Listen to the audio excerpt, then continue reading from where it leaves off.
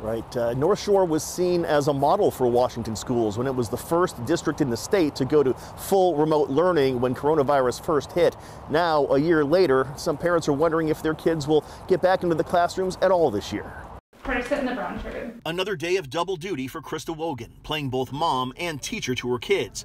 After a year of homeschool, she says the social and emotional impacts are taking a toll, and the current system is doing more harm than good. My oldest has had panic attacks. I've heard multiple kids on Zooms crying, saying they hate this, saying they don't want to come to school anymore. While most school districts have either brought kids back to class part-time or are moving that way, the North Shore School District still hasn't announced a date for a return to in-person learning.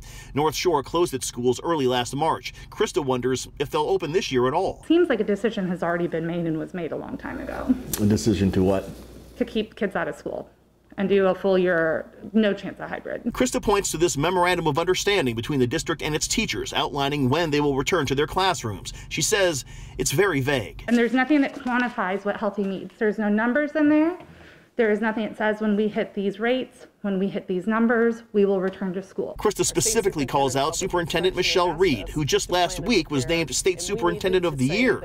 Krista says the superintendent is not living up to her accolades. Why is it that every other school district was able to release a date within a week of the governor's orders and our school district can't? And I don't feel that our superintendent is looking out for kids. So for now, it's back to homeschool as Krista Wogan worries about the damage being done with each school day that passes. These are the type of problems, social and emotional, that you won't see until your kid re-enters a school environment.